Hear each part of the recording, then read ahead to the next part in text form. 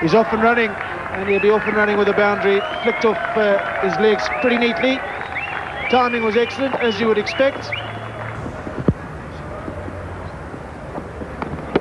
Well, he's so strong in that area. We saw him miss a couple in the last game, actually, which we were all surprised about. But he is superb off his pad. Ex-coach, and you watch us now, you'll know that better than anyone. Wow, look at that. We wondered at the start of this over whether he'd play a hook or a cut if the ball was marginally short. He had a go at one and missed. This one came straight. It's a heavy bat. It's the heaviest bat I've ever felt in an international cricketer. And he's quite some player.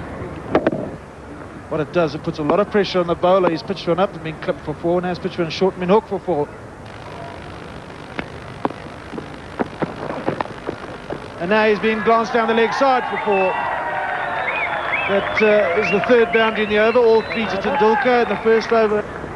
Well, I thought when Sachin and Saurav were bowling their little spinners in the middle of the West Indian innings that we might have an early finish because they were getting through them so quickly.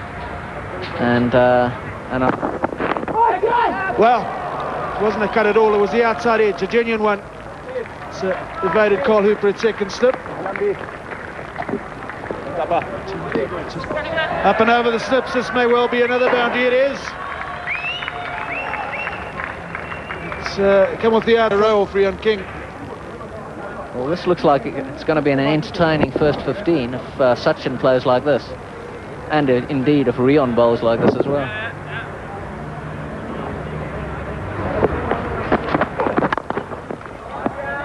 And hopefully not pitching up will be Carl Hooper's thoughts at second slip, because that's exactly where you don't want to bowl at Ganguly. He's so strong, he uses...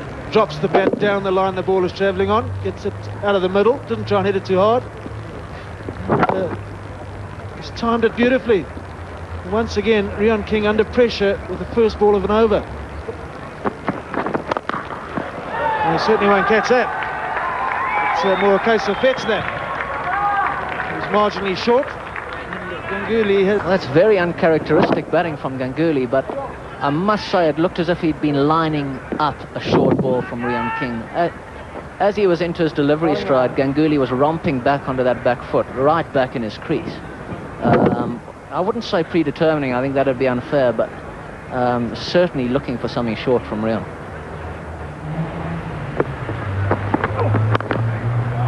That is a wonderful shot.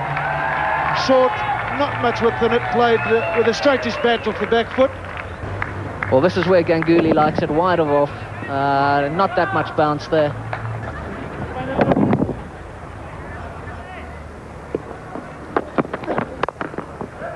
That's punched away for 4.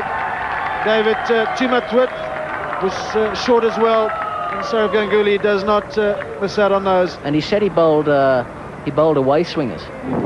Well, if he's going to get it a swing, he's got to pitch it up, and he'll have Ganguly in trouble if he does get a slightly faux joy at all.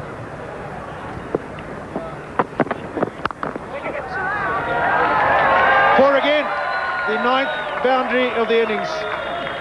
This one again short, not quite as wide, and just steered away again, using the pace of the ball. Yeah, indeed. Carl Hooper standing in that position just in front of point. I don't think it's the right position. Surely he has to get around to gully at least.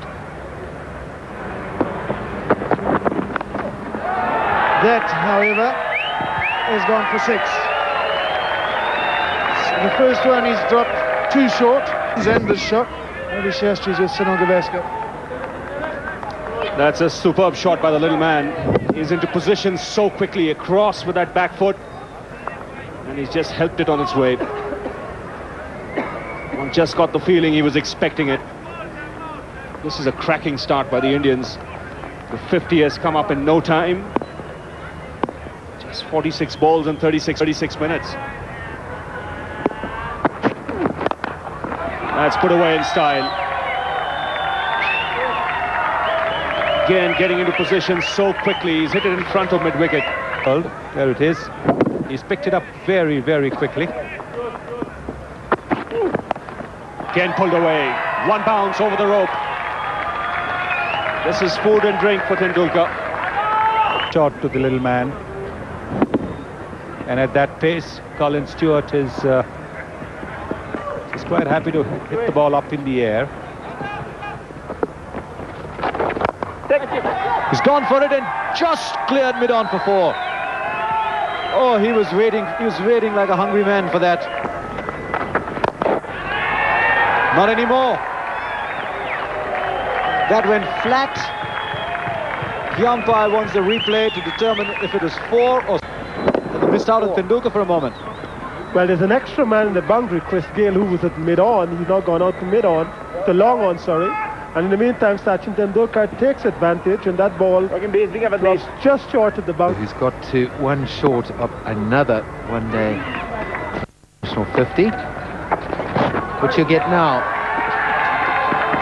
Came out blasting, really got hold of Rion King early. Period of circumspection when the spinner McGarrell came on. Deliveries he ever bowled at him in a World Cup, India versus Zimbabwe in India. All 3 travelled into the grandstand above his head.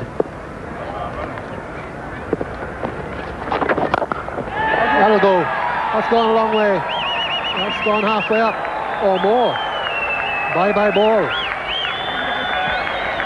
If the lettering on the stand starts with A, that might have gone into row E. Talking about the upward part.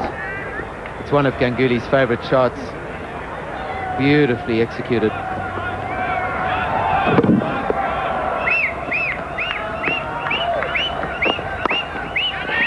And what's that done is to make him shorten his length. And he's now got back and cut it for 4. So problem 7 McGarrell.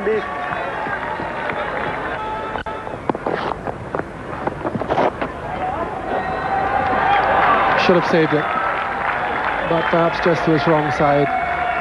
But a slide and a dive might have cut it off. Ganguly joins Tendulkar in a half century. 119 these two have put together, and they've done it without any difficulty at all.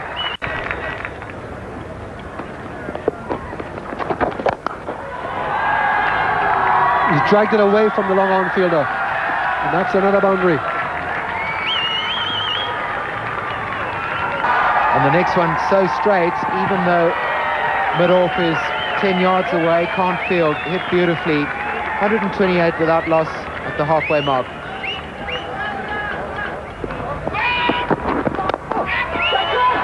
And that's what happens. He knows that there's no one out, and even if he mishits it, he's going to get 4 once he clears the infield. Straight to mid-off. Now that's what it's done. Hooper comes in, brings the fielders in, the second time straight to mid-off. Yes, good captaincy and a good slow ball. That's what deceived Saurav Ganguly there. Trying it over the top. He found himself searching for India have lost their first wicket on 100.